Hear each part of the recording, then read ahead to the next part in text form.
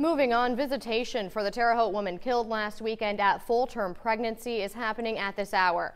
But friends and family are seeing to it that the role of 29-year-old Erin Shook took more seriously. The role of mother continues to be upheld for the two young children who survived their mother's traffic accident. News 10's Brent Frazier joins us now here in the studio with more on the family's fundraising efforts. Brent?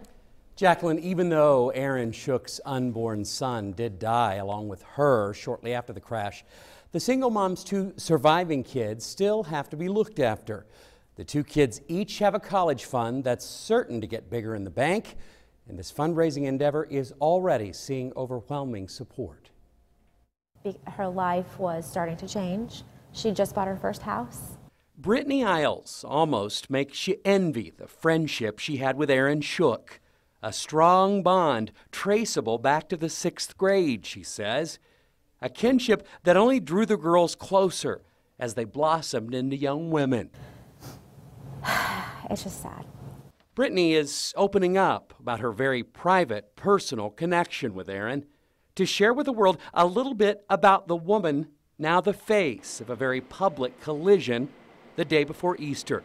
A headline-grabbing run-in between Erin Shook's van and another driver's pickup truck. They both say they didn't see each other. I know that when her mom was with her and she was still able to talk and all that, that she just kept saying, it wasn't my fault, it wasn't my fault.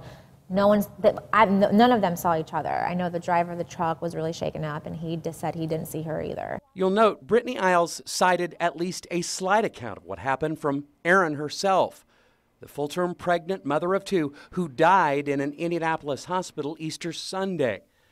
That's because Erin, a perpetual fighter, according to Brittany, lived at least a short time. Ejected and pinned beneath her own van, able to communicate with her mother, a registered nurse who happened upon the scene almost immediately. Yes, she was talking to her mom. Basically all she was saying was, is my baby alive? She kept asking if the baby was alive and kept saying it wasn't her fault. It's bad enough Erin's mom, Debbie Vincent, had to witness the aftermath of her daughter's deadly crash, but Erin Shook's own two children, 10-year-old Brendan McCracken and 6-year-old Adelina McCracken, were passengers in Erin's van. Those two children who came out of that crash virtually unscathed are now the focus of some serious fundraising efforts.